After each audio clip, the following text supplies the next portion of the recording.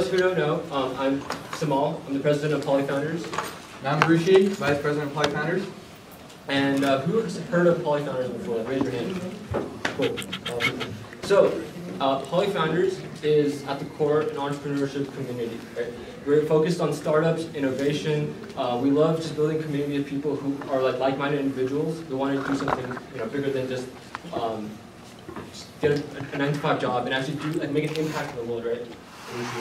Right, we're about a revolution, right? Poly Founders is about a mindset of changing barriers, breaking barriers. We want to be empowering people, especially in this club and on our community, and that's what we're set out to do. So we're glad you guys can make it out to this event.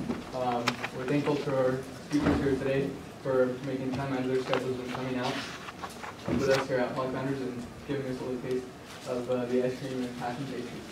Cool. So, I don't want to take much of your time, but without further ado, I want to introduce Nick.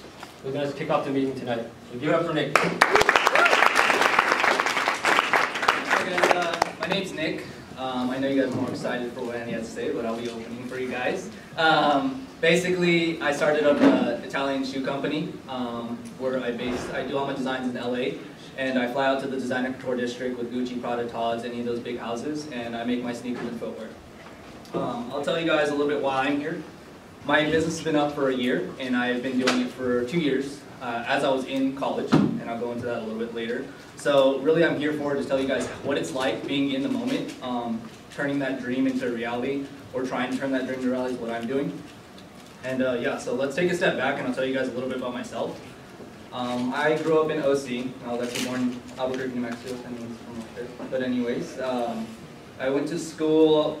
My main hobby in school wasn't academics, but it was collecting sneakers. As you can tell, that's where my career is now. Growing up, playing basketball, you always want the coolest sneakers on the court.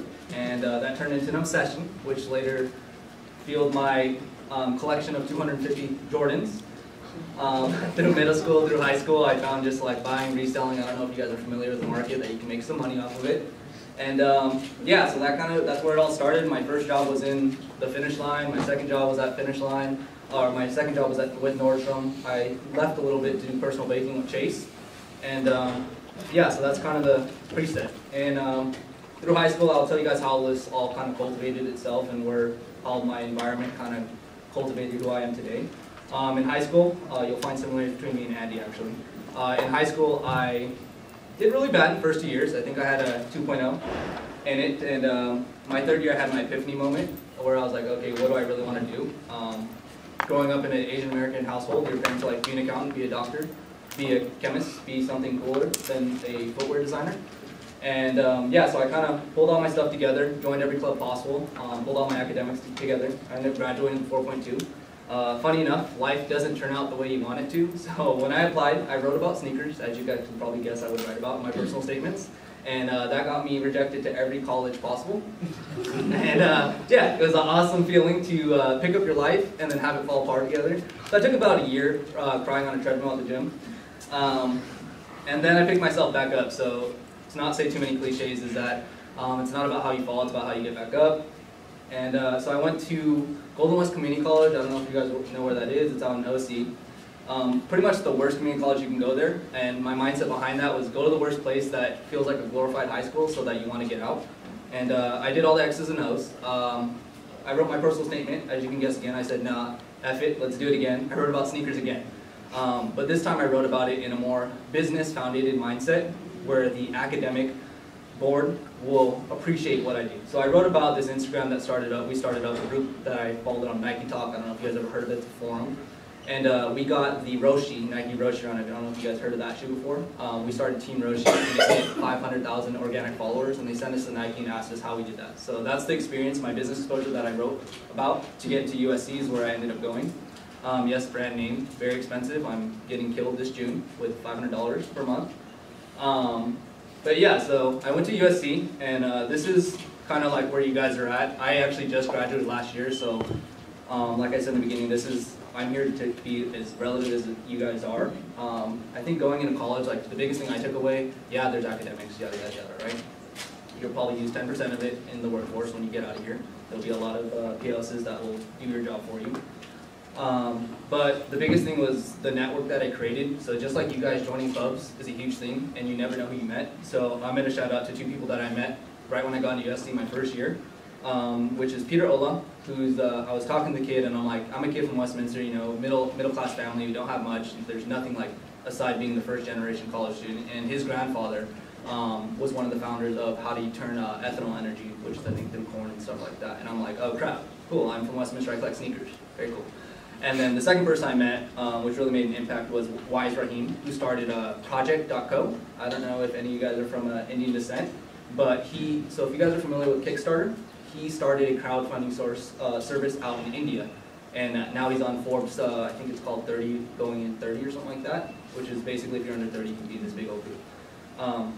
So yeah, and I'm sitting there, and now I just got in, I'm a transfer student, and I'm like, holy crap, like, I want to do something cool like that. I don't want to just graduate and do the 9 to 5. It's great, like, that. I'm actually just starting to apply for my 9 to 5 stuff, just because I got all my infrastructure with this done. So now, like, reality hits. You have to live in reality while you're chasing your dreams. I think that's a very important thing. And yeah, so from there, that's basically how I created my environment and how it cultivated me to today. So my third step is I'll tell you guys about how you go about, or how you can go about starting something like what I started. And my journey is a little bit different. As you guys know, all my jobs were in footwear. My internship, I call it an internship, it was actually me just bugging somebody that I knew that was in the industry.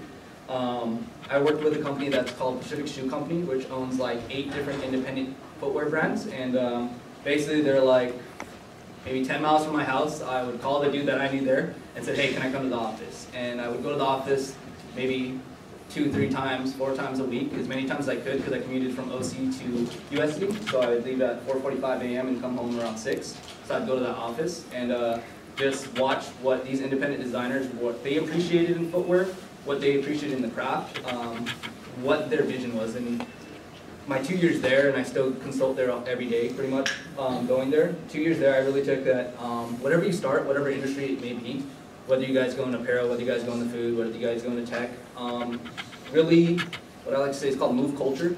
So whatever you go into, do your research, figure out how the people that are innovating it, how they're moving culture, and to move culture, it's really creating a voice for yourself. For me, obviously this is a longer explanation, I'll turn it into layman's term. For sneakers, everything was about quality materials. Materials have, let's take leather, it has thousands of different grades and thousands of different ways of processing. In today's industry, the way the back-end buyers and wholesale works is that everyone wants a cheap price, so you get cheap quality footwear. I'm reverting that and going back to the origins in artisan craft, where I take stories that are like crazy enough for me to appreciate. Like, I'll show you one, this really quick one. Is that this is called a vegetable tan sneaker. It's not painted over, like you'll see leather like this, it's painted over. It's not chemically induced. This color is done by extracting pigments from vegetables. And the cool story aspect about it is that if you leave this shoe in the sun, the vegetable pigments will absorb the sunlight and change colors in the shoe. So think of a mood ring, think of something that changes colors over wear. So, and also this tannery is one of 23 tanneries that is part of a guild that dates back this tradition to the Middle Ages. So we're talking like year 800 kind of thing. So that's like kind of the stories that I put into my footwear. I know most of you guys don't care about footwear, but that's my niche. So yeah, that's how I kind of got about it. I made connections when I was going to that office every day, and I said, hey, I really want to start a footwear company because I was still in love with sneakers. I love dress shoes. I understand how dress shoes are made, but I just wanted to make a really cool sneaker with the utmost best craft that you can get. And so connecting me with someone in Italy in the designer couture district, and the initiative, I got resourceful enough. I sold off that 250-piece collection.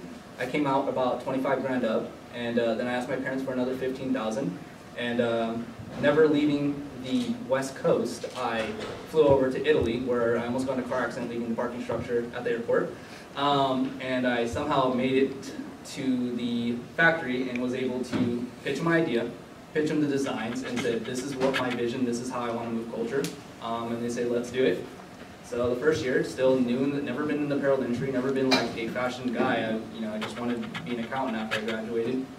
And I said, let's do it, and I made my first design. It was a red, white, and black shoe, similar to this. This is a prototype that I did 2 years ago. And I got lucky. I launched my website. I'm a one-man team. I just picked up my first person that's helping with UX and UIs, basically recapturing purchases and all that stuff. And I got lucky. I got a couple NBA players, Andre Drummond, if you guys follow the NBA players, Andre Drummond, Corey Joseph, D'Angelo Russell, Jordan Clarkson, any of those kind of guys that you know. And just got lucky. I was sliding through DMs, trying to do whatever I can, you know. I was sliding through DMs, trying to do whatever I can to get my shoes out there because, like I said, I've never been in the industry. So, I mean, everyone will always say this, and I always tell people, like, oh, when someone asks me, what would you do different? I'll be like, oh, I would work for a big fashion company and then create all the network and then start something up. Sometimes you just don't do that, and you make the jump and hope everything's all right. And today, basically, you just have that mindset, you're backed up to the wall and you're fighting to save your life kind of thing. Being so young like you guys, like losing 50,000 is pretty much the end of the world on top of your school loans. So yeah, today, where Collegium's at is it's about a year old. We've broken even every single time. So I think my first quarter in business, I did over 100,000 in sales, but that's essentially breaking even. You start one silhouette, you have to buy a whole other production run. In the last 90 days, we did about 25,000 in sales, so there's a 30% growth, which is the benchmark that I set in part of my business plan. 5-year business plan, you will have to write that out to be respected in the industry.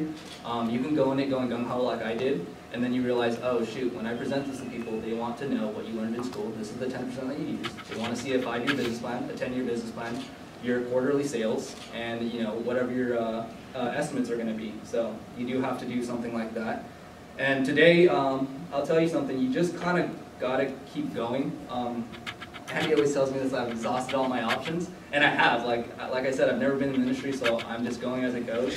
And every day you just gotta try to create a lane for yourself that might not be there tomorrow. And I consulted with Andy just the other day. I don't know if you guys follow a brand called I Love Ugly, shout out to the jacket. But they gave me this jacket, and I went to their office because they really, quote unquote, we really F with you kind of thing. And so I told them my story, and they really like it. They're on La Brea, which is one of the fashion streets in Los Angeles. Rent goes anywhere from $5,000 to $10,000 a month. And they were so kind enough to offer me spots on their shelf space. So I'm looking at free shelf space for people to come out. And this is the prime and epitome example. If you go out there, put yourself out there, and it's the most traditional way. I'm going to go to a store and say, well, what if they like my stuff? Let's do it. You know, there's not too much education behind that. You can just go in and have the balls to do it. And the first day they wore my stuff, Big Sean stylist walked in. This was actually today. And I get a text, a phone call, I'm like, yo, Big Sean stylist is really messing with your stuff. Like, we're going to suit him up for the whole Europe trip. So tomorrow I got to drive back over there, drop off a bunch of shoes, figure out what he likes, and style them. And that's kind of the exposure. Like, you do a bunch of cool things. Like, I think the most important thing, like, I'll wrap this up. You'll never know what happens first off. 2 things that I want you guys to take away from whatever I've learned these past 3 years is 1, make an action plan that's feasible for you. Whatever you want to do, whatever industry it is, make an action plan. And the most important part I found out was making very detailed baby steps. You're going to have this crazy goal and dream to change the world, just like your presidents and founders said. But you can't do that with all these baby steps that you need to take. The thing about being in the apparel industry, at least what I found out, is that you'll never stop learning. There'll be something, whether it's design, whether it's manufacturing, whether it's in sales, whether it's in the tech side, that you will never be able to read out of a book, and you have to grab it as it comes and learn as quickly as possible before it takes you over. And so the detailed baby steps prevent you from, falling over those kind of things. And the second thing is, I think this is the most important that kind of shaped me to be able to do something like this is you're a product of the environment that you create. So the people that you hang out with, the people that you hang out here, the people that you hang out back home, if they're doing the typical SoCal, let's go to a kickback, let's get pretty messed up, and then wake up the next day and do the same thing over, you're going to be doing that, blink 25, and it happens again. But yeah, so be able to create the environment that you want to do, calibrate, how much fun you want to have and how much work you want to put in through, because even today, like, this is never easy. There's days where I'm crying at my desk, trying to figure like, crap, okay, I just sold 40,000. Now I'm putting it all back in, and let's do it again. And then you have to start completely from scratch and figure out where to go from there. So it's not an easy thing, but if you love what you do, it'll never be work. So that's pretty much it. I'll hand it off to Andy, which is going to be... thanks, guys.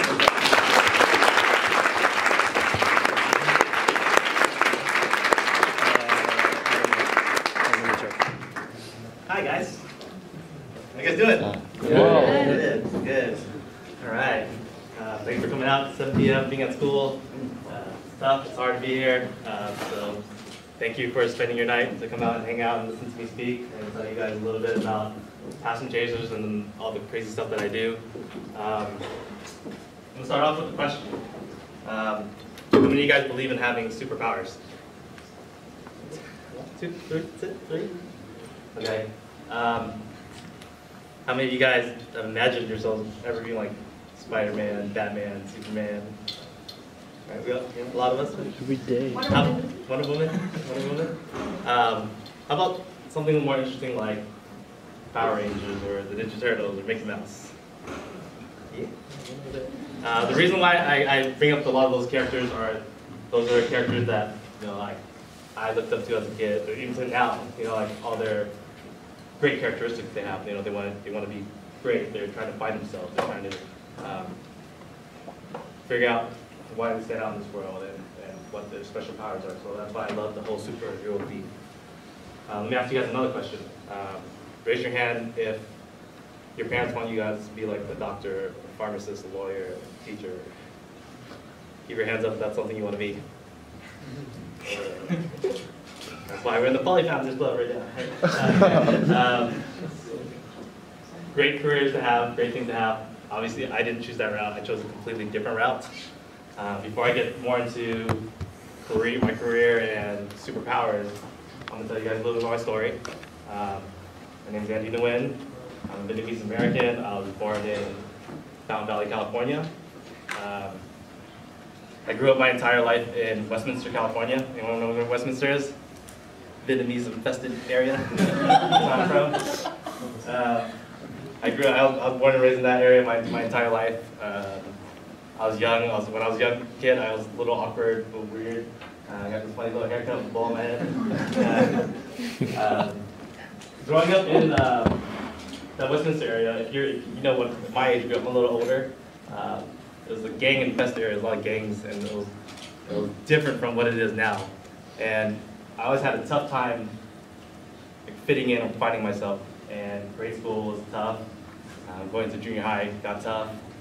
And I got to high school. In high school, I started getting the worst grades possible. Nick got 2.0, but I was like at the 1 point area. So not a good look. I always heard bad things about high school. When I was junior high going to high school, I was like, oh, this is going to be a bad place. Like everyone says gays, you can get beat up, you can get picked on. And I let those thoughts get to my head, and once I got to high school, that was exactly what happened. I got picked on, and I started getting fights, I got suspended, I got arrested, I got all of those things. And next thing you know, I got kicked out of school. And what would your parents do? You guys got kicked out of school? There it is. So they asked me 2 questions. This is like two questions that they asked me. 2 questions they asked me to go. First question, how are you born in America and failing in English and Asian and failing math at the same time? I figured out how to do both, honestly. So I got sent to this thing called continuation school. You guys heard of continuation school? Yeah, that place fucking sucks. Continuation school, for me, it was a place, like it was a creepy office away from the school. Like it wasn't even close to school. It's like in this weird little building. You go there, pick your homework up, and you complete it, you just turn it in. It's the same cycle over and over again. And then what I always remembered was I lived right across the street from high school, and I had to look out the window every single day at 2:38. The bell rings, I see all my friends coming out and hanging out, and I can't leave and I can't do anything. And I'm losing out on that social life. I started losing out on who I was and getting depressed and like, this is not what I want to do, this is not who I want to be. So obviously you have two choices at that point. I could either stay in continuation school and probably graduate early and then start community college early, or I could go work hard and figure out after the school if I can come back in. So my sophomore year I worked really hard.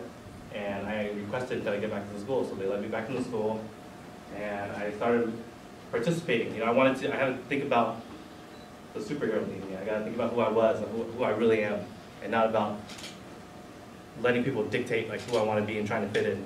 So I came back with this like completely who I thought I was, and I had fun, and I started participating in a lot of the clubs.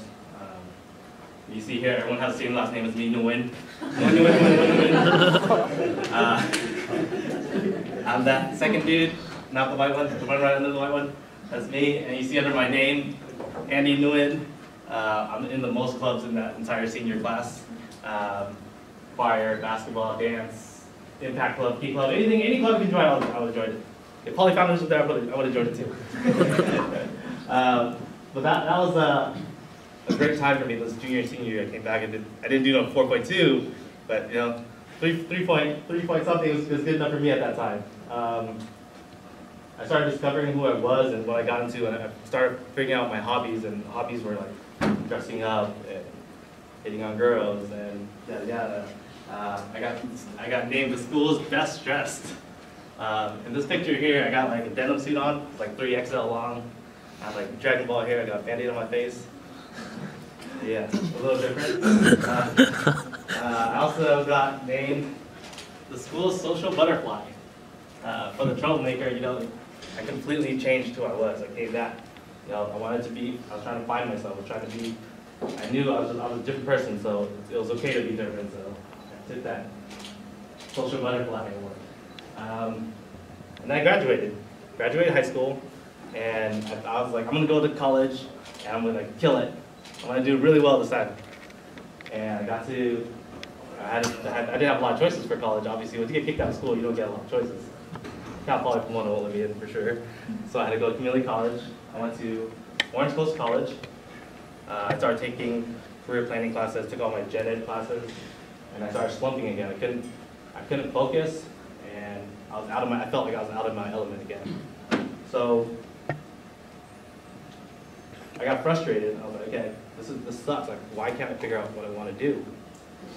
So I decided to become a gangster rapper. I'm kidding, I didn't decide to be a gangster rapper. But I did wear the outfit for reals. This is my best friend Polo. My best friend Polo went to OCC for about 6 months, and then he decided to drop out because he started getting into real estate. Anyone here want to get into real estate? 2 people. I was on the other side of the fence about that. He started doing real estate, and he approached me and he said, "I'm making a lot of money doing real estate appraisal right now. Do you want to start a company doing real estate?" I was like, "I don't know anything about real estate. I have no idea what that term means. I know something about houses and selling it and buying it, something like that." So he said, "You can start your own company though." I was like, "Well, I'm 19 years old. I guess I'll try it out." So I decided, we all went to try to get our license, like 5 of us guys, and I'm the only one that passed. I got my real estate license. We started a company called Home Source Appraisal. Home Source Appraisal, I started this when I was 19 years old, and I was making a lot of money early on. Like making a lot of money, but I quickly learned I hated it. This sucks. If I have to remember what I did back then in real estate, all I remember is holding a measuring stick and measuring people's houses and holding a camera and taking pictures of other people's houses. That's pretty much it. And maybe sitting by a computer inputting things. I don't remember anything else because I hated it that much. During the same time period, I reconnected with one of our friends, and he was starting up his own clothing brand. And when he started his own clothing brand, he called me up. He said, "Can you model my clothes?" I was like, "What? I'm not a model?" He said, "I'll give you free clothes." I was like, "All right, I'm in. I'm doing it. Whatever you want, whatever clothes you want me to do, I'll do it." So he gave me free clothes, and I did the photo shoot. Here's one of the pictures. There's a lot of embarrassing ones, but that's why I chose this one because it's not as embarrassing. His brand's called Eccentric Clothing, and after I did the photo shoot, we decided to share an office because he needed to find an office space, and I was looking for an office space, so we decided to share. And I completely fell in love with the clothing industry because I was best dressed from high school, and that was like my culture, and I understood it. So I was like soaking everything in, and I saw all the things that he was doing wrong, and I was like, I want to get in this. And he had a fallout with his partner, and decided to start another clothing brand. And I asked him, "Can I invest my money into your clothing brand?" And he told me, "No." I said, "No?" I said, "Why?" He said, "I don't think you're ready." I said, "You don't think I'm ready? I'm ready." I said, "I can do this." I was like, I know this. I love this. I can kill it. He said, "No, I don't think you're ready." So I went back to my business partner, Polo, and I told him, "You know what? Let's go start our own clothing brand. I can do this better than him. I know I can do this. I'll figure it out. I'll learn everything I can, and then we'll start our own clothing brand." So he decided to agree to it, and we created this brand called I'm King. I'm King is short for Imaginary Kingdom. The reason why we came up with the name Imaginary Kingdom is the kingdom I refer to as your brain. That's the most valuable thing you own. And that's where all your ideas come from. So imaginary, imagination, imaginary kingdom. And you break it down, you get the word I'm King, which is utilizes both words. I'm King is like about being a leader, about the same things I run through my life, and about being a leader, being myself, pushing change, pushing culture. Started this brand in 2006. If you've been to our events, you see people camping out overnight for t-shirts. Nick was one of them. What separated our brand and got us a lot of recognition early on was I believe, was our connection to the community, was understanding how to utilize the social market. Blogging was really big at the time, so we utilized sharing our story and about ourselves and all the things that we did great and all the things that we did bad. And we just showcased it onto our blog. And we rent out things like the skating rink and the bowling alley, and we pay for it just to give back to the people that supported us. Some of our images from our lookbooks that we've shot in the past. We've been fortunate to work with cool companies like Nickelodeon. They hired us out to work with SpongeBob on this particular project. And in my field, I also I work with a lot of rappers, athletes, actors, actresses. Been fortunate to work with Kendrick Lamar. I worked with Kendrick Lamar really early on when nobody knew who the hell he was. And he was running my office trying to grab free clothes. I'm like, what the hell, who is this guy? Get him out of my office. Next you know, I discovered he's a really big deal. Justin Bieber, ladies. Justin Bieber, Big Sean, Nicki Minaj, Wiz Khalifa. There's a ton more. I don't want to do a highlight reel of celebrities because it'd take all day if I did that stuff. So I did that for. Yesterday was actually the 9th year anniversary of the first day we shipped our clothes, so which is pretty cool. And in my field, I get to travel a lot, obviously, in the clothing industry. You know, we got to be in stores like Zumiez, Tilly's, Harlem Loop stores all around the world. And I got to travel, and as I traveled, I picked up new hobbies. And one of the new hobbies was food. And food was like a game for me. Like I utilized like you guys play like. What's that shooting game? Call of Duty. Your Call of Duty, mine was like Yelp. Yelp was a game to me. I'd travel, I'd find places with the most reviews, and I'd hit up all the places. And I'd share that on my blog, and people would start asking me, suggesting places, and it became like a real game for me. And one thing that always stood out early on in these unique places like San Francisco, New York, Japan, were interesting ice cream flavors. Ice cream flavors that I've never seen before, and I said, why don't we have anything cool like this in Orange County? We only have Baskin-Robbins, Cold Stone, and Thrifty, which is not bad, but it's boring. So I have this idea running in my head for 2 years, and me and one of my close friends, Scott, who I've known since 2nd grade, connected, and we started talking about some other ideas outside of what we were already doing. And our ideas were pretty similar. And so we were like, okay, let's go find an ice cream store. So we went to hunt for an ice cream store, and we ended up starting this brand called After's Ice Cream. And we're the creators of the Milky Bun. Milky Bun is our version of the ice cream filled donut. Cold ice cream on the inside, hot donut on the outside. We opened in this city called, you guys know where Fountain Valley is? Hands up. Before Afters, you guys heard about Afters? Do you know where Fountain Valley was? Yeah, not many people. So we decided to open this place called Fountain Valley, which before that, no one knew what Fountain Valley was. They thought it was literally in the valley. They're looking for it. What the hell is this place? And we opened the store without a real sign. It says ice cream. And people would complain. Like they would write bad Yelp reviews of like, those guys are fucking cheap. They're stupid. They can't put up a real sign. That was not the point of it. Like we knew, like this sign that's staying up forever. By the way, we're never taking that down. It's always gonna say ice cream. We're never gonna put after that in that particular location. The reason why we did this in the first location was that it was our way of telling the traditional marketing and traditional ways of doing things like, your ways don't work anymore. Like, we're gonna do it completely different. So then they asked, well, how am I supposed to find the store? The damn thing doesn't. But I'm focused, and the reason why I keep doing this is because I want to push culture forward. I want to make a great impact. I know that I'm in an opportunity that a lot of people don't have. A lot of people only get to do one business. I get to do 6+. So I'm trying to take advantage of it. Everyone says it's too much.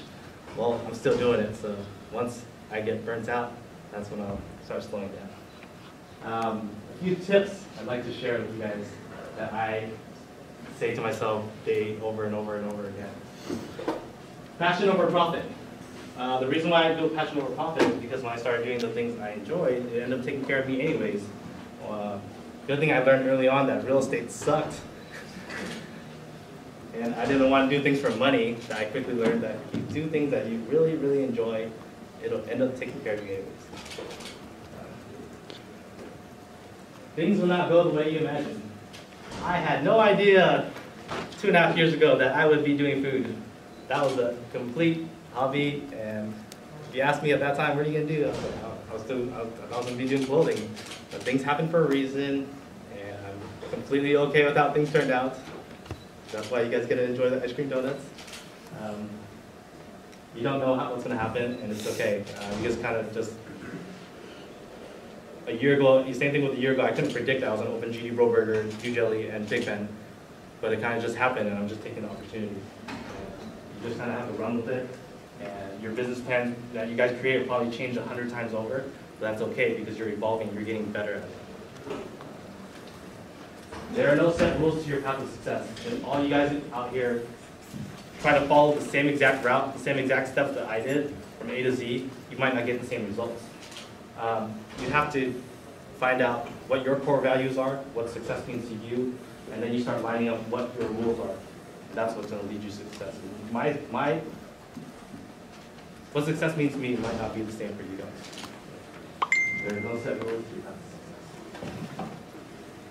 Every day is a new opportunity to better yourself. Yes, I run 6 companies, but it's super tough. You know, like every day there are new challenges.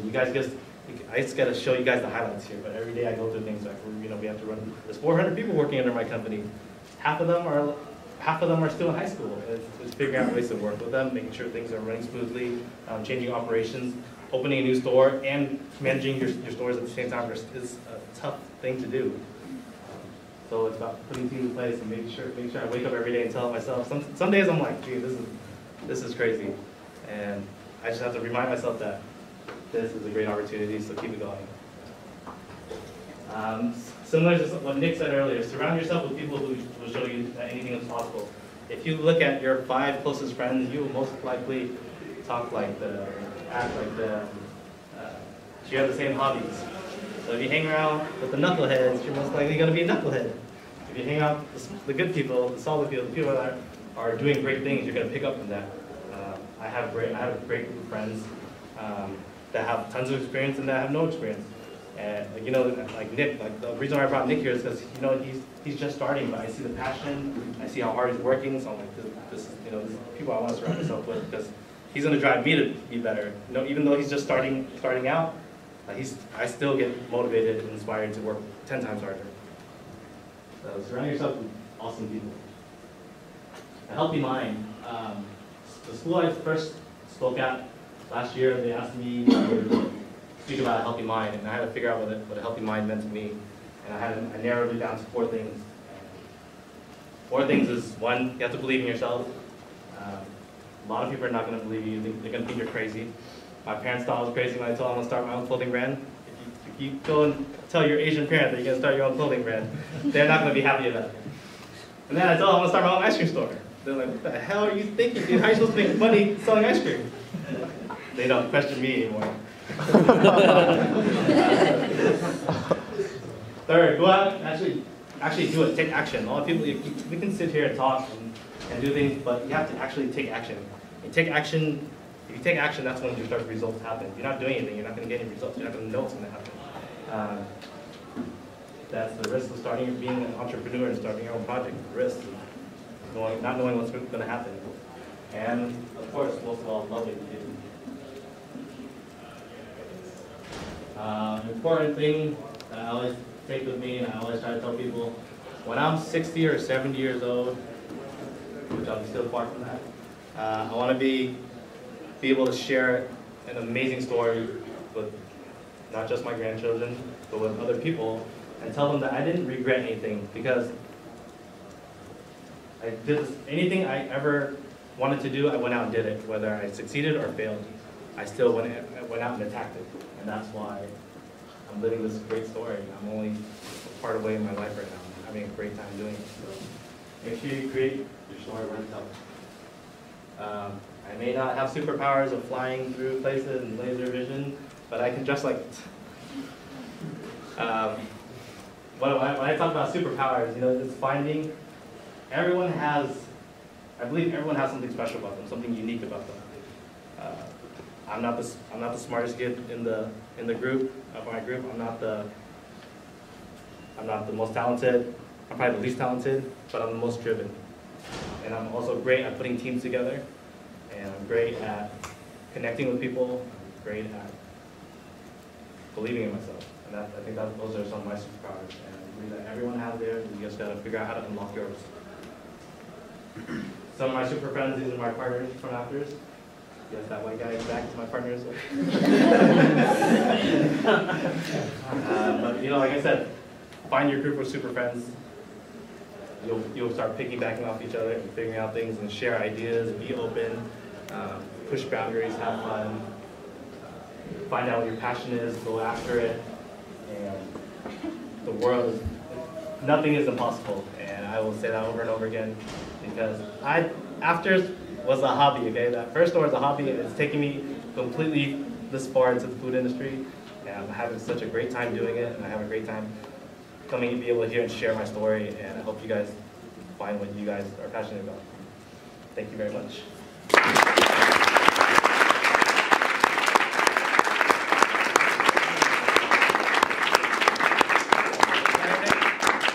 Stick around, Nick too. Nick.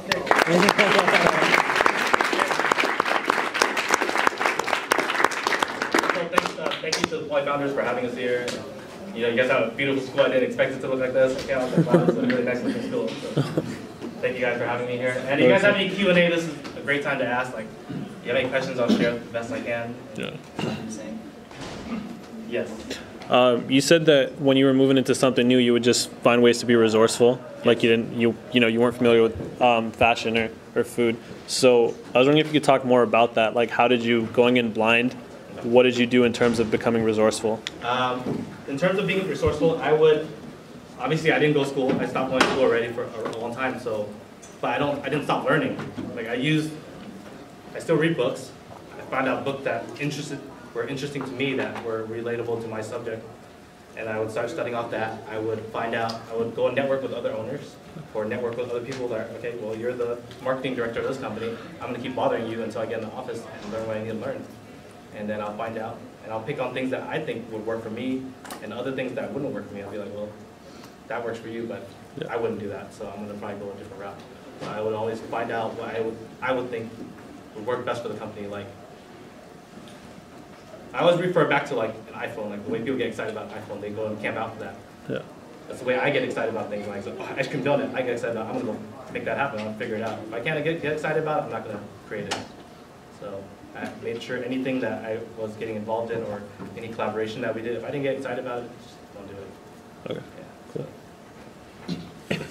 So moving from like one business to another, how did you deal with like cash flow and stuff? Knowing that Cash flow, early on, we were trying to be really smart early on. When we were doing I'm King Clothing, that was 8 years of like, that was like my real learning experience. That's the first time I had to deal with, when I was doing real estate, I was doing most of the work within our like owners. Like, we didn't really hire out. When I first did I'm King, like, that's when we started hiring out, and it was really tough for me to learn how to manage a team and learn how to speak and be a leader. Like, I was not a public speaker. I would not, like, I avoided all those public speaking stuff. So I had to figure out with cash flow, we'd have times that we almost lose our whole production because they'd fall off the boat. That's what they tell us. So we'd have to figure out what do we do. So we tell our, we make a deal with our vendors. Just take the order. the next order that comes in and just give us a discount. And then we work with the manufacturer and waiting till we get paid from or take a prepay from the order, and then we'll just fund it after. So it's just about being smart and trying to figure out, see things happen. So there was like an element of risk, like going forward. Oh, tons of risk. Like there's points in time that I was like, oh, we're screwed. Like our lives we're done for. So, Okay, thank you. What is your margins like between how much do you make for the customer? I guess if a milky run is between $6 and $8, then per customer. I'll won't tell you exactly how much, Yeah. but I will tell you that we are in that 1 percentile, and we are above 60% margin. We're in a rare food category because we don't really have a lot of food waste, and we have such a high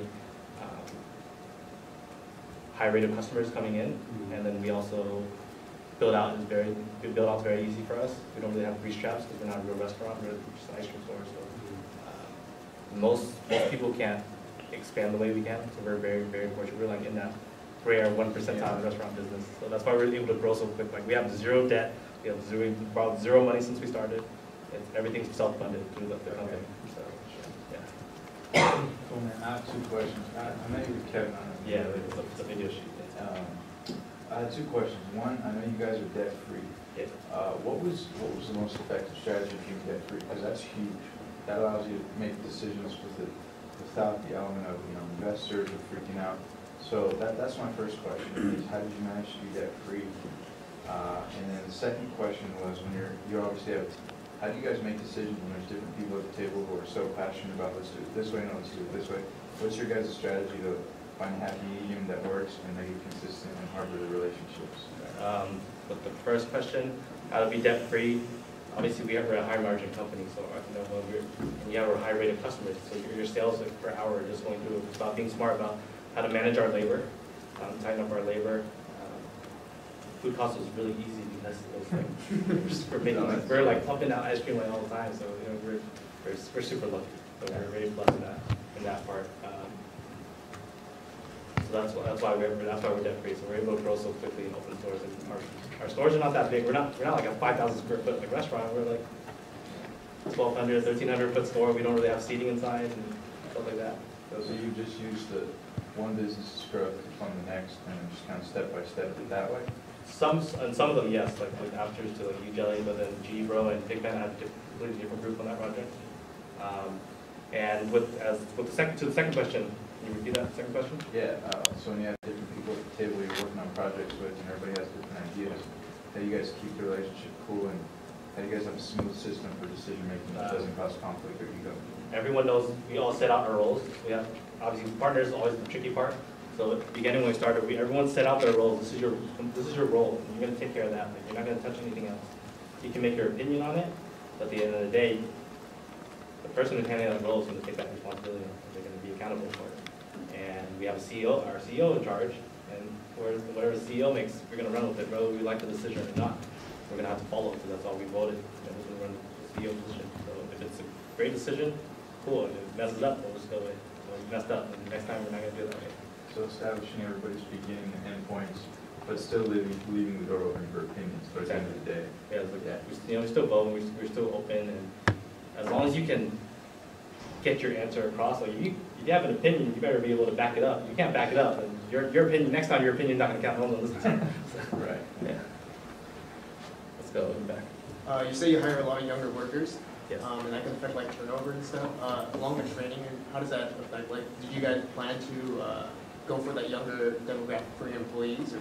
I think we took a lot of the fashion element and the streetwear element of that cool, excited factor, and the lifestyle of the music and everything, and obviously that resonates with youth culture. So we wanted to make sure that we have an environment that worked well. You go in our store, you hear hip hop and EDM music pumping.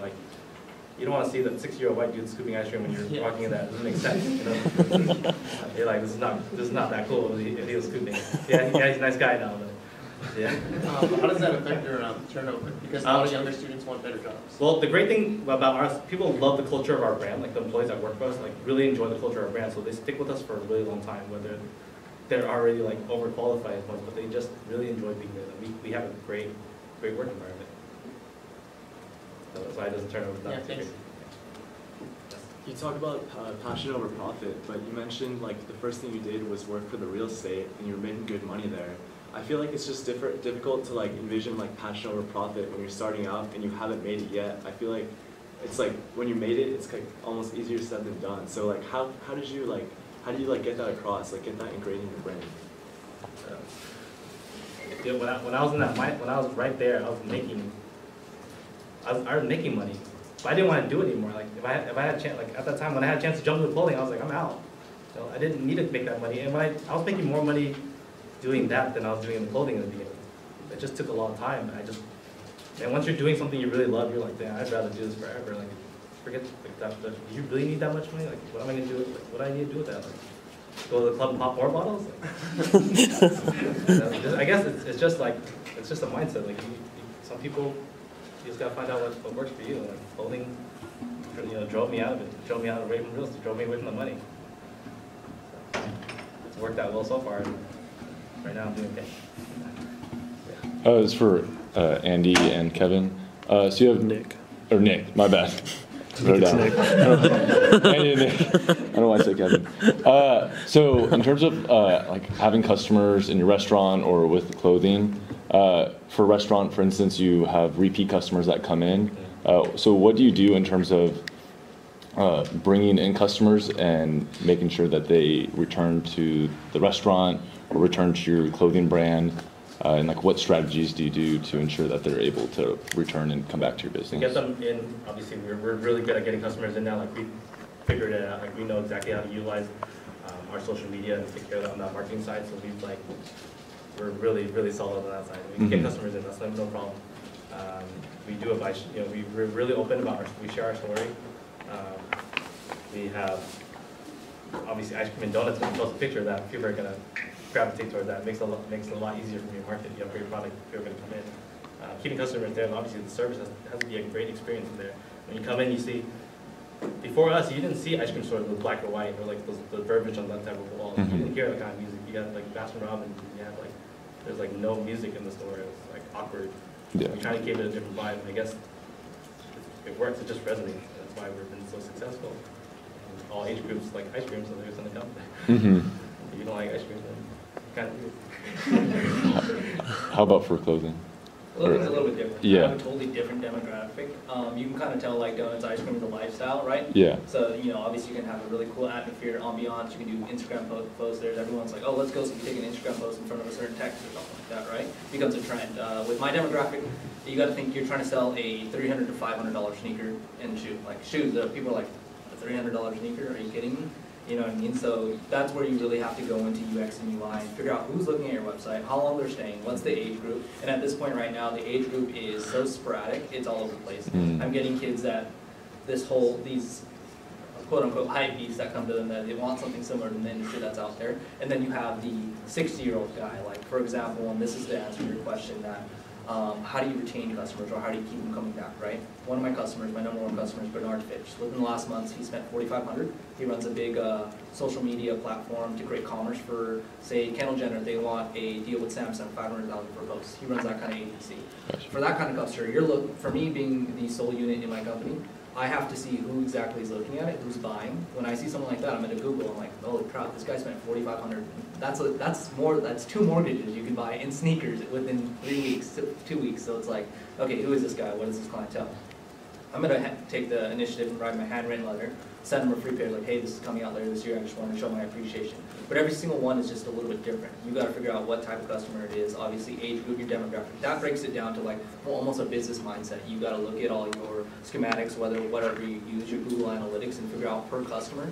When you're in the beginning, I think this is another reason why Andy had to come out. When you're in the beginning, it's a totally different game. Every little thing is such a sensitive topic, right? So you don't want to skip out on anything that you can capitalize on. And I just wanted to add on to, I think, your question over there.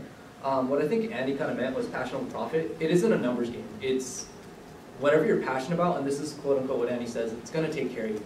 For me, I don't do this to be the next millionaire. This is my project that I'm so passionate about because I grew up with sneakers. If I end up making $60,000 a year, that's perfectly fine with me. But if you're passionate about something, it's going to take care of you. Like if you're passionate about photography, I see you taking a lot of photography, right? Who knows, maybe you'll be a freelance photographer and it's taking care of you just because you love it. You didn't think you were going to be a photographer at the end, jobs are so hard to find nowadays. It's like, okay, I'm going to do that from time being, but then all of a sudden it creates your career expense. So when I say it's not about a numbers game, if you're passionate about something, it's going to take care of you. It's going to pay for your rent. It's going to pay for your you know what I mean? It's not going to make you the next millionaire, and it may make you the next millionaire. But if you put the passion first over the profit, it's going to take care of you, and it may just turn into that $1 million idea that you're thinking about. And then Andy can answer those questions. Thank you. You got one there, Andy. With like the ice cream market is low barrier to entry, right? Those are, for instance, like the events and research like high barrier to entry. So how do you try to stay relevant and prevent yourself from like falling out, so to speak? We have our growth strategy.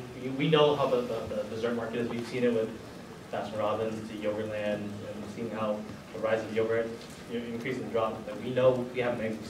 We're smart. We have an exit plan. And we know like we have to grow quickly, and we need to penetrate the market, and we have to know when to get out. So we'll continue to be as relevant as we can. But probably the next 10 years, like we're probably not going to be as cool anymore. The kids are probably like they don't. We're not going to understand the market, so that's why I'm like, we're very like, take advantage of the moment now, because it might not come again. And 10 years from now, like, my story's not going to be as cool. They're not going to be, and I'm okay with that. And I'm probably going to be different things. That's why my goal is like, food is not my end goal. I want to do other things like art, sports, like, I want to get into other fields to make an impact on it too. Thank you. Okay, I have a question for each of you. For you, Nick, what did you major in, and how did that help you with your, like, did it even help you with your shoe, or is it irrelevant? Yes, no. I tell myself no all the time. I majored in business administration and finance. I only tell myself no because it's so expensive. Yeah, so I went to USC, but anyways, totally different route. But I majored in business administration and finance. I think, yes, it did in the ways when I kind of tapped into network. You think when you're in that kind of school, you're with people that have the same mindset, right? So it kind of goes back to what Andy said. You surround yourself around those people. And there are things that are relative, like I wouldn't be able to create like these Excel documents of my budget and finances and sales, anything like that, and then expenses, and be able to look at my financial sheet and be like, holy crap, I'm in the negative, like far in the negative, you know? But it's like, if those are the types of basics where you learn in your intro classes, and the extra actually made, so yeah, I guess I do believe it did help me. So all these extra graduate, what are they called now? I totally forgot. Whatever that you don't have to graduate with, you know, the extracurricular, whatever courses that you go into, they did help. Like I did an intro to entrepreneurship and, elective, yeah. I don't know, I can think but yeah, they actually, you take stuff that you're interested in. I took business law, I took intro to entrepreneurship, I took psychology, and like, I'll find myself there, and I still don't want to accept this because I'm thinking about it right now. I find myself there on my desk, I'm like, oh crap, I used that from psychology. Like, you want to have people a sense of belonging. So like, when I build my brand, I always try to respond quick to my customers, anything like that, or I try to create a brand theory. Like, Collegium is based off of ancient Rome, means a guild of high intellectuals, urban youth, merchants, killers, just like a cool kind of collective. And today's meaning is an educating system. So I create a kind of secret society of an educating system about materialism and footwear and things like that. So that's one thing that you correlate directly to psychology, and I wouldn't have thought about that. It's like, okay, what's the most important thing? A sense of belonging when you build a brand, right? Because you want people to feel like they're part of it, not just spending $300 with it. And with my demographic, you have to build something like that. You have to build that connection. So yes, but no, but yes. I get it. And then for you with Afters, I see you're just located with pretty much art businesses in SoCal. Like, are you hesitant because you don't think the markets are good in other states or other borders, or are you just in the process of we know we'll kill it in other places. Like we know we'll kill it in other like cities and countries. Like we just went to Australia and got back, so we're in talks, negotiations. The reason why we're only like 2 years and 4 months old, so like the learning process of how to grow that business and have the right infrastructure, the facility, we're still learning. It's like figuring out like we got here so far, and so like. Now we need to figure out the steps of building the right facility so we can get to the other stores, which we're already working on. So we're trying to expand out, so we want to continue working on what we have now and then work on developing for other markets. And do you want to go internationally, or do you want to? Hell yeah, we do. Yeah, just with Apple? Or you think any of the business any of them that make sense for other places, then we'll work on putting it there if it makes sense. I was going to say, I'll add to that, because I scaled internationally as far as wholesale internationally, and it's a totally different game, because and this is where business law comes in. So you're dealing with industries where you can't sign a contract saying you need to pay me by this date.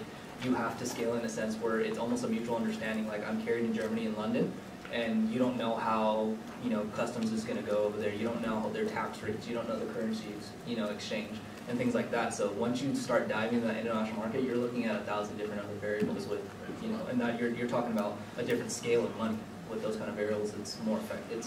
It'll cost you a lot. You guys do international business. Like, get your contracts with them done in the U.S. Yeah. Start slow. Yeah, start and get it into the U.S. and then we're okay. Yeah. Thank you. My question is about like you scaling. So have you decided to do that all in-house? Like so it's you and 4 other people in your partnership? Yeah, look, everything is corporate owned right now. Like, we get franchise offers every single day. Like, Yeah. and VCs contact us all the time. We know what position we're in right now, so we're being really smart about it and holding it tight.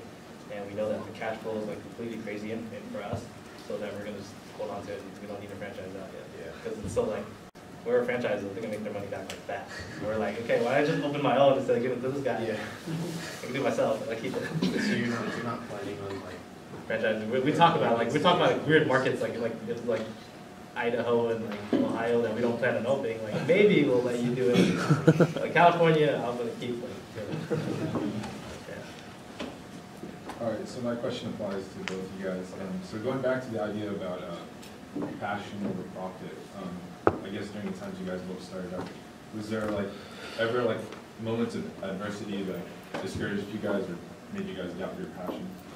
Yeah, I know a lot of times I didn't think I was that good. Like, I was good enough for it. You know, even from going to I'm King into Afters, like when I was doing clothing, I didn't know like anything. I didn't know I didn't do anything else. I was like, if I don't do well in this, I'm like done for. And there'd be so many points that we messed up because we were so young and we were careless and we didn't understand what to do yet. So yeah, there's a lot of adversity. Like, there's times that I'm like, well, my life is over, I'm screwed. Obviously, when Afters happened, like I knew like I could take my skills and things I've learned and apply to something else. Like, I know now, like if everything crashed right now, I'll figure something out. Whether it's food or anything, I'll figure it out. I'll be okay. And I guess my answer to that is I'll give you 2 aspects, the business aspect and the motivation aspect. The motivation aspect is that you're going to doubt yourself every day. I don't know if you've ever heard this saying, there's always someone better than you out there. So at the end of the day, you kind of just close your eyes and keep going with it. There's days where I'm like on Instagram's like probably the worst for anyone that wants to start a company because you see other people doing other things like, holy crap, I got to stay competitive. Holy crap, that was really dope. I don't think I can do that. And like I told you, I was like, there's days where you're just crying at the desk like, holy crap, dude, you're just so overwhelmed with everything. Especially like, I don't recommend starting something when I started. It's so expensive to start up. It's not the smartest thing. Maybe learn the ropes first instead of diving in. But in the second part, on the business aspect, there's plenty of adversity when you're starting up and you don't understand the industry as well. So definitely try to find a mentor or something like that. I'll give you 2 examples. You ever heard the saying, don't start business with friends? Don't do that. Unless you know your role. Unless you guys are clear on your roles, and make sure you always sign your documents first. I read something like that. So yes, be clear of your roles, understand who is who and who's doing what. Second part of that aspect, you're going to be working with whatever industry you're in, there's vendors, there's plenty of people in that industry. You're going to be dealing with those people, and Andy can justify this with 400 employees. Working with people is probably the hardest thing you'll have doing your job. So one example for me, I wholesale. There's a shop in LA that hasn't paid in over 180 days, that's half a year. Then how do you figure out, then me as a young entrepreneur, I have to go, now you have to learn how do small claims work, how do I go do that, how do you sue somebody, how do you do something like that, and then that's a whole other adventure while you're still trying to run your marketing, your sales, your logistics, anything like that. You're driving to the post office 6 hours of the day, and then you got to upgrade, I got a court in LA kind of thing. So those are the type of adversities that you're going to experience, and it'll leave you with 2 hours of sleep, and if you really want it, you want it. I'm okay with hiring. I'm okay with partnering with my friends. I just won't hire my friends to work under me. Oh, actually, this is for Nick. So going to a competitive school, did you feel like working alongside, or I guess competing against those types of students made you kind of want to do this more, or did it help you out? Both. It helped because I had a competitive spirit. I was always in sports, and I just wanted, to compete with people. But at the same time, I was just so overwhelmed. Like, you're talking like kids that have like crazy ass. They just ate. You're talking about those kids that set a curve in high school, and now you're competing against every single one of them. So here we go. And like, no matter if I studied for a week or like, I'm not academically gifted. I can just tell stories. That's pretty much it is. So I would go in and I'm like, great. I studied for a week. Here goes a C, and hopefully the curve brings me to a B, and I pass this class. So in that aspect, academically, it discouraged me because it gave you an idea where. I actually just watched this YouTube video. Something went viral, talking about two different types of intelligence: creative intelligence and academic intelligence. And I don't want to take too much time because I know you guys want to go. But academic intelligence, I think, is definitely founded through school. We're taught to pass tests and get a 9-to-5 job. That's what academic intelligence. We're allowed to put ourselves on paper, like I got a 3.4. I joined these X clubs. I am super great at passing tests and knowing curriculum. Creative intelligence, I don't believe, is pushed in school at all. Creative intelligence, what I mean by that, is doing something like me and Andy like. And this goes down to kind of going to being resourceful. When I forgot who asked the question about how to be resourceful, there's going to come a time where things aren't written in a book for you to find out. I'll take that last example, wholesale and doing a small claims. You don't know, you can't tell when someone's going to screw you over. But being in the industry and being resourceful, it's like, okay, I'm going to ask everyone that's gone through this situation, and it's like, okay, easy, now it's explained. Now, because you can give them the dynamic of the situation. So school is great, and it's going to teach you all the fundamentals and how to do it by the book, but it won't teach you the side of creative intelligence of how to be resourceful and some guys may say street smarts, right, in layman's terms. But that's how I would answer it. Another thing to that, you had mentioned make a 5-year plan. Can you just give us a brief description of what you see yourself doing in 5 years? Yeah, my 5-year plan is to grow every year 30% growth in sales, which is feasible, and I think that's actually by the book. Like if you Google how much you should stay with a company per year, it's 30%. Obviously, I want to hit that benchmark. I want to cultivate up to 20 wholesalers around the world. My next thing would be opening a store within 5 years, because I think I have a crazy vision for my store. It's doing a museum-styled sneaker shop of artisan storage, which would be kind of cool to me. Yeah, that kind of falls into it. There's large dreams that I want to achieve in it. Like I said, I'm here for you guys to kind of see how it is being in the moment. By this time next year, I may not be here, but like I said, I'm going to be back against the wall and fight for my life until I make it happen. So that's how I want to do it. Thank you. I have a question. Do you feel like, I know you feel very confident in your product, I'm referring to After's Ice Cream, so do you feel like a lot of times with maybe specifically Yelp, that the product can override negative reviews about, say, customer service or venue? Yeah, obviously the hype. Do you feel like that happened with you? The hype control going crazy early on. Yeah, how crazy it got so fast. You kind of just let it run at that point. You just kind of have to just focused on doing us and what got us there in the first place. And instead of just continue to figure out how to cater to every single person, which is not going to, we can't make everyone happy. And we can't control Yelp that much, and we can't control how the social media is sharing it like crazy. So we just focus on our own what we can do. One more question, maybe for both of you. Do you feel like, do you ever consider race in terms of niche market or demographics? Do we consider it? Yeah, we know the food industry right now, the Asian culture is very leading on Yelp. You look at Yelp, there's probably tons of Asians on there. The Asian market, they're probably gonna be the first ones to go there first, and everyone else is gonna follow. So yeah, of course we know what. Did you consider that when you? After Fountain Valley was like a mixture city. We were open that, so it was the weirdest location. No one went there. We just kind of let's just try it here. We live here in this hometown. If we can kill it here, we can kill it anywhere else. So let's just work on this location. That location, people were why would you open here? They're like, I lived here my whole life and I've never been in this plaza before. I was like, you're right, I've never been in here either.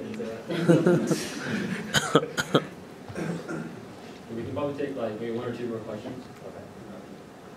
Okay. If you guys can both touch on this, so like when you're coming up with an idea and you're kind of exploring your passions and everything like that, ideation, from I think what a lot of people face, ideation is very hard. People always say like I don't even know where to start. I don't even know what to do. And you've gotten to a point where you've launched a bunch. In your case, how did you figure out like this is what we're gonna go with next? And then Nick, with yours, like how do you how do you finalize the design? How do you think that once you do everything, this is the one that I'm gonna go with? Like where do you guys get the inspiration for that, and how do you make the final call before moving forward? Obviously, we're always trying to push the envelope as much as we can of how crazy things we can get. Like we want to make sure like is this item photo friendly? Yeah. Does it taste good? Like those, like those things we think of, and we try to like certain areas we'll open in, like we opened the pig pen, the bacon one. We knew that food hall was missing like something crazy like that, so we knew that that's what we're going to zero in, because they didn't need chicken concept, they didn't need a rice concept, they didn't need a Mexican concept, so we're like, hey, let's try this bacon concept, and we just developed it from there. We had a bacon concept. Okay, I was like, next thing, I want the store. What do you want the store to look like? I want it pink, like a pig. Yeah. So everything pink, So we just kind of theme it out and take it from there and line up the operation correctly and figure out how there's food costs, like keep food costs under control. Like, can this item be produced? Can we streamline this process of this item? Even with the same thing with the Milky Bun early on. Like the Milky Bun actually did not come to fruition until 2 months before we opened that after store. The after name was all ready. Everything was ready. But we had like a waffle. We were doing like mini waffles, like different flavors. But then we couldn't execute it well, and we couldn't streamline it well enough. So we decided to trash the idea. And we tried to do like taco shells and like waffle cone taco shells. And we're like, okay, well, this tastes like crap. So let's go to the next idea. And then we tried different things. We tried the donut. We tested that. And we're like, okay, this is the one. Everyone vote? Good? So, okay, cool. It was easy to streamline. Yeah. Totally different dynamic for me. Being in a different industry, demographics, different position in life. As far as capital, for me, I have a really expensive cost of goods. So decisions, if you guys are fortunate enough and have an investor, or either one of you guys just have a lot of money, finance and design should never be together. If you guys ever heard that in any of your classes, finance and designs will be always the two that butt heads, because like, oh, this is dope. Yeah, but it's not dope on paper. So that's exactly what will happen. For me, handling it all, I have to be bipolar with it. So I'll design something dope, and then I'll look at the sales, and you kind of look at the analytics of it and be like, I can't push this many units. So you have to be holistic. And when you're starting a company, like I was saying earlier, everything is under a magnifying glass. So you have to make sure you can hit that break-even point, if not pass it. So you have to find the middle ground where you're moving culture and telling stories. So for me, everything's about materialism with stories with it.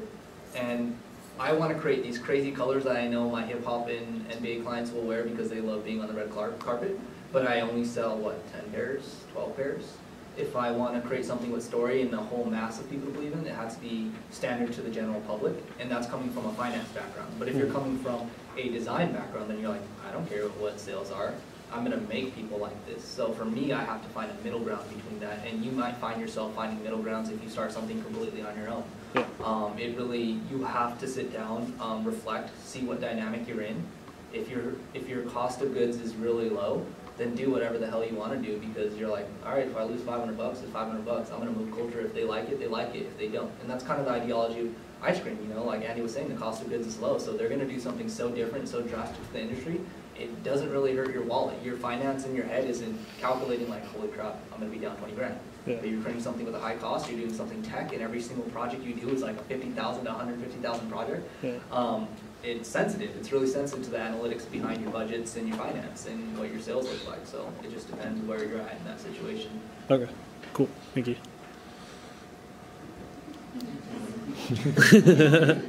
So something like I struggle with personally is being at this age, and you guys can both reflect on it. Like we want to go out and party, but we also want to be successful, right? So obviously you guys both probably had to make sacrifices where it's like you had to lose some friends, or say no to friends who are going to do something really fun. Like how was that sacrifice for you guys? How's that? Yeah. How do you balance it? How do you balance it? Are you still, is it 7 Once my friends started, seeing the success that they understood, like in the beginning, in the hell, if you're not around, like, I'm focused. Like this is what I want. This is what I want to do. Sometimes you have to do things you don't like in order to reach your goals. And if you're passionate about that project, you're gonna do things that you love, but you're also gonna do things that you don't like. I don't like to look over numbers all day. I don't like to sit there and try to figure out how to scoop the perfect scoop. Like I want to do cool things. And I know the goal in the end, and I'd rather work my butt off now and have easy things later. Like later, I'd rather be consulting than actually be operating the business. Consulting is a lot easier and fun and get paid top. Yeah, same thing. I mean, you're gonna have to do things you don't want to do. Your buddies are like, let's turn up, and you're like, I gotta turn down. You know what I mean? So you're gonna be there, and the sacrifice does suck. You're gonna lose a lot of friends just because you'll have those friends who are like, oh, like you understand, like, oh, I was only friends because we turned up cool, like it was really fun with you, and then all of a sudden you're not there. They're like, who are you? Oh, and then you get those friends that text you like, oh, dude, I see success. Like, oh, let me get in on that. And then you're like, where were you when you were hating on me when I was doing it? People only kind of reach out when you have success and you see people that you've never met before saying, yo, remember me from back then? And you don't remember them from back then. But it's a part of that grind where you've accepted that the friends that are there are going to be there from college, high school, whatever. You're going to hit them up 3 months later like, yo, you want to kick it? And they're going to be there to kick it with you, and you can turn up then. But there's you can't turn up and work really hard. Those two things don't go in the same equation, unfortunately. But yeah, I guess that's the kind of balance. You got to make that sacrifice if you really want it. Like I was saying in that earlier, I was like, you might wake up one day and you're 25 and you're like, dang, I'm still doing the same thing. And if you really want it, like I said, like Andy was saying, like I want it now so that in the future that I'll be able to do. If I want to help people, like eventually I want to create a shoe brand like Tom's, but create shoes that are actually durable, that you don't wear them for 2 days and they fall apart. I want to help like the LA homeless and create shoes using materials that are sustainable, that can last them 10 years, and not do it for media. Like I'll have the capital and just be like, I don't care what you want me to do. I don't care if this is profitable. I'd rather lose 10,000 to actually make this project resourceful. So to be in that position with the capital, that's what I want to get to. You can't do that if you're working for somebody, if you're asking for someone for money to fund this project. So that's my mentality on it. Alright, to wrap it up. What's your guys' favorite combination after? Favorite combination after? Yeah. Well, I rarely eat it now. I'm like traumatized from it. You ask me to eat it, it'll probably be just on the camera, and I'll be like, hey. But my favorite would be milk. I like the milk and cereal. I'm milk and cereal because you get the texture of ice cream and the crunchiness of the flakes or after flakes that we do. So that's my go-to. Yep. I've never really eaten a full milky bun either. We've always eaten like quarters during testing time. After we finished testing, I was like, yeah, I'm great. Yes, I'm not touching anymore. I'm a simple guy. I like milk and cereal. On a fit life, I do unglaze. On a non-fit life, I do glaze. So see where I'm at, All right, guys, give it up for.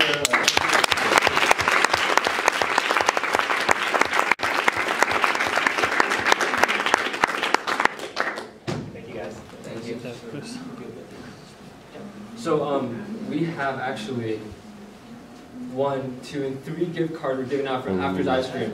If you haven't signed up, if you want to win one, you have to sign up right here. Put your information in, like your name and email, and in the meantime, just sign up, and then we'll announce the winners. It's gonna be really random. So we also have a geo filter on Snapchat, so please use it. Geo. Can you see that? No, I personally. No, for sure. For sure.